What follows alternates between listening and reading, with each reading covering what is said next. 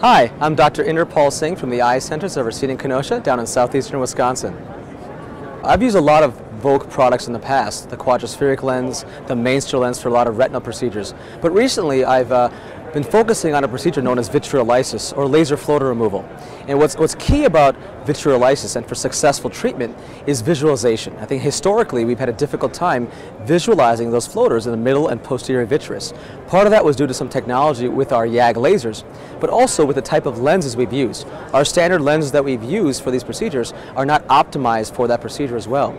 And Volk has come out with a new mid-vitreous lens for vitreolysis, which I've been very happy to use. It gives a fantastic depth of focus. It also allows for full visualization all the way from the retina to the lens. And from a safety perspective, it's very important in this procedure to be able to visualize those floaters and give yourself context of how far is the floater from the posterior capsule, if it's a phakic patient, but also for the retina, how far am I from the retina to know if it's safe enough to perform the procedure.